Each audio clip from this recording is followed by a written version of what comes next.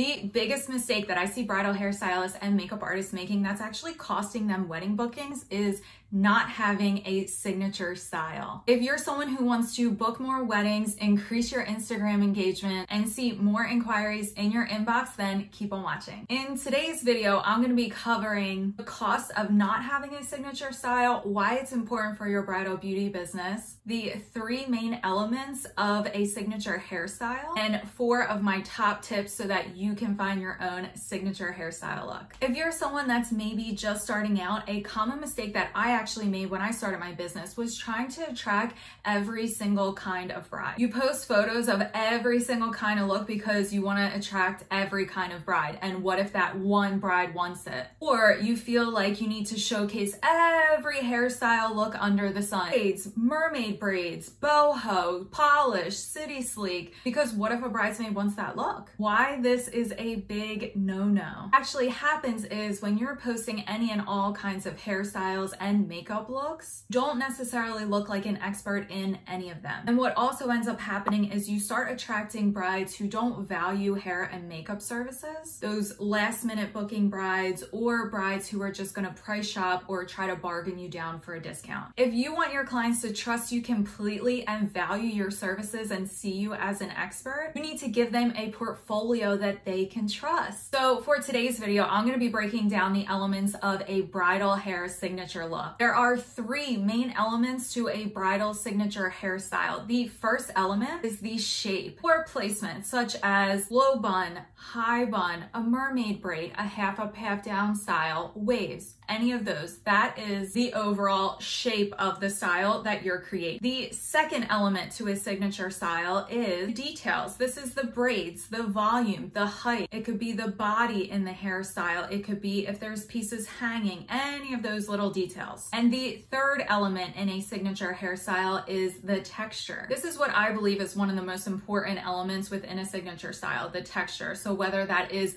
boho, whether that's clean texture, whether that's polished, or maybe it's airy, maybe it's very romantic for you. To give you guys a better visual understanding, let's break each one of these elements down. Look at the crown area of this photo within this low bun. You can clearly see within this crown area, this is usually where the main texture of a style I feel is. And as you can see in this photo, it is a clean texture. Next, let's look at the shape or the placement of it. You can see that this is a low bun, and the shape is within the neckline. It is not a big wide bun. It is a shape that is narrow and within the neckline. Next, let's take a look at the details within this hairstyle. The details within this hairstyle are the little dainty pieces that are hanging below the bun, which for this style gives it an element of a romantic feel and look to the style. So these are the 3 core elements to any signature style. When you're able to break it down and visually see it like this, it makes it a lot easier to understand in order for you to start creating your own personal signature look. Which leads me to the first tip on creating your signature style. Ask yourself, what inspiration photos from clients do you love recreating? And then ask yourself, what photos from clients do you dread seeing that you're like, oh my God, if I never see this photo again, I'll be totally happy with that. When you're able to understand what you actually like and what you don't like, you can really narrow it down to find out what sets your heart on fire. For me personally, when I started out, I got a lot of pictures of boho styling because if you saw my previous video, you would have seen that my Instagram starting out was kind of all over the place and I was attracting any and every kind of bride. And of course, there were a few photos that I would get all the time repetitious because we know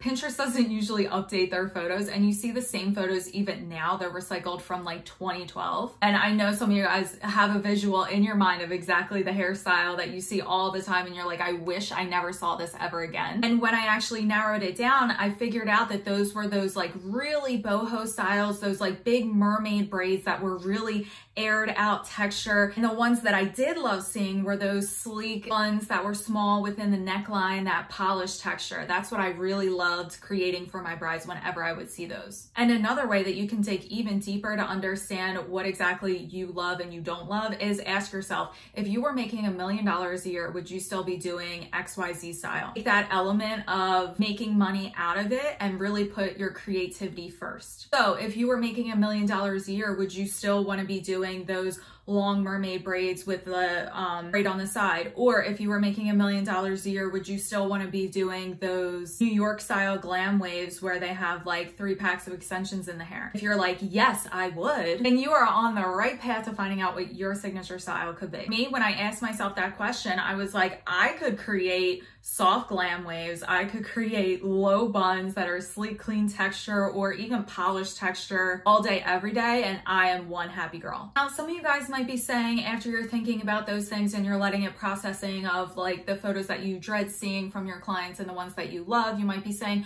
well, don't we have to keep up with the trends? We need to constantly be working on our styles and keeping up with the trends and what those things are. And I 100% agree, which leads me to my second tip for finding your signature style. Instead of looking at a trendy style as a whole, look at the shape. Ask yourself 3 questions. What texture, details, finishes are my favorite to do? How can I apply those that are my favorite to this style that is trending right now? Ponytails are a huge thing that I feel are trending right now within the bridal world. So let's just take ponytails as an example. Ask yourself, can I take this ponytail and add my flavor to it? Add my details, my texture, my favorite finishes to that style. To further explain this, let's look at the half up, half down style, which is an ultimate classic for brides. This hairstyle is so timeless. It has transcended ages. It is just so timeless for brides, bridesmaids, guests, everyone alike. However, over the years, things about the half up, half down style have changed, such as the curl pattern.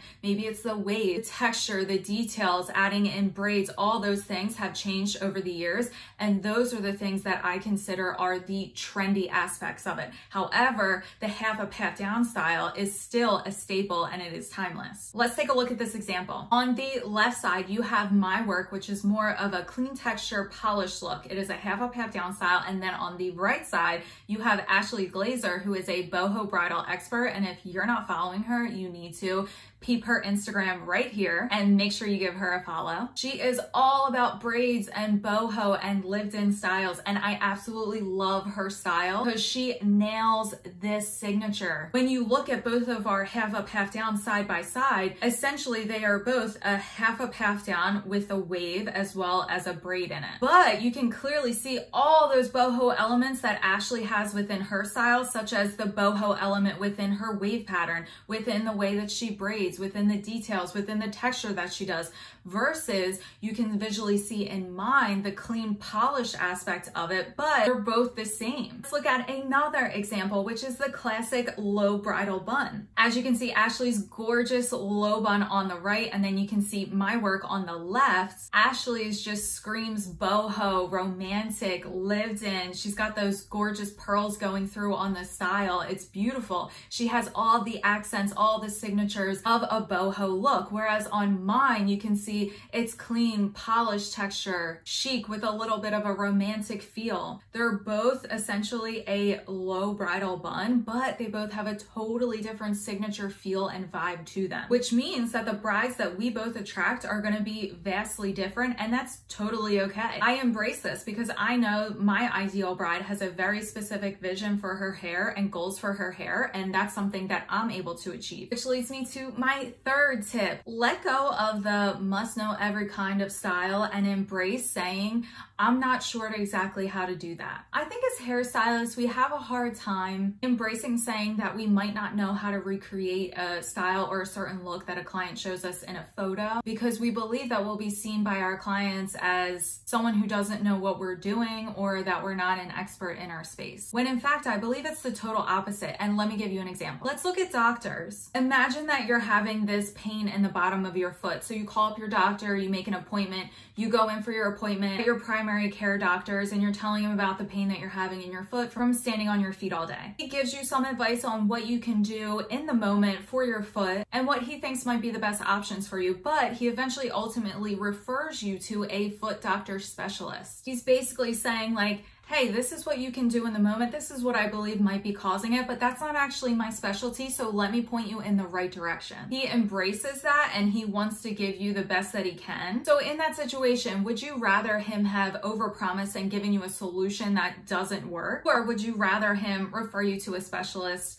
and give you the advice that he has in the moment? Also think to yourself, do you lose respect for your doctor because he refers you to someone else? No. It's the same thing with us. People aren't going to lose respect for us or not see us as an expert if we're like, you know what, I'm not exactly sure how to do that, but I'm going to do my best that I can for you. Let me give you another example. One time I was at a wedding and a bride, day of, it was her turn, I was doing her hair, and I say, hey, is there anything you want to switch up from the trial? And she shows me actually a totally different look from what we did at the trial of a ponytail with an infinity braid. And me on the inside, as soon as I saw that photo, I was like, I don't know how to do that. So in my mind, I had a split-second decision. I could either, one of two options, I could either overpromise to her and say, oh yeah, we can totally do that. I know exactly how to do that look. I'm gonna make it look exactly like the photo, yada, yada, yada. Or I could underpromise to her and over-deliver. So I went with option 2, and I decided to say to her, hey, I'm not an expert in braids and I'm not exactly sure how to recreate this braided style for you, but I can try my best to achieve something similar to this style. Boom, pressure relieved. And what actually ended up happening was she was super happy that I was being honest with her and not over-promising that I knew how to do something where I in fact did not. In the end, she was honestly super happy with the look that I created for her. And instead of an infinity braid, what I wound up doing was like a pull-through braid. So it wasn't exactly an infinity braid, but I knew how to do a pull-through braid. You know, last minute you had to pull out those tips and tricks. And she was super happy with it, which is always my end goal. I want my clients to be happy with the style that they have. Now imagine if I had said to her and overpromised and said, oh, I can definitely do that. I know how to do that kind of braid style, when in the back of my mind, I knew that I didn't, and then she looks at it and she's disappointed. That breaks that trust that you have with your client. So what I'm saying is, it's okay if you say how you're really feeling, and if they show you something that you're not 100% comfortable in doing, but you provide a solution as well as honesty and say, hey, I'm gonna try my best to achieve this style. Okay guys, so far in this video, you should have been able to decide which styles you love creating, which ones you don't love creating based off of the inspiration photos you see from your clients, how to apply your signature detailing that you love to even new trendy styles, and how to let go of the mindset that you have to know every single kind of hairstyle. But even with all that, you might still be attracting brides requesting looks that you're not a fan of, which leads me to my 4th tip. What you post, you attract. If you found that you discovered you love all things polished and clean textured styles, but you're still attracting brides who are showing you mermaid, boho, braided styles at their trials, my tip for you is to take a look at the content that you're putting out there on your Instagram. It's up to you to create the content that you want to attract. If you're like, I have no idea where to start when it comes to creating content for the clients that you want to attract for Instagram, then definitely hit that notification bell and make sure you're subscribed for next week's video. I'm going to be going over how I batch all my Instagram content by stretching one hairstyle into 7 pieces of content. So you guys have a great day, and never forget, it's a great day to create something beautiful. Bye guys.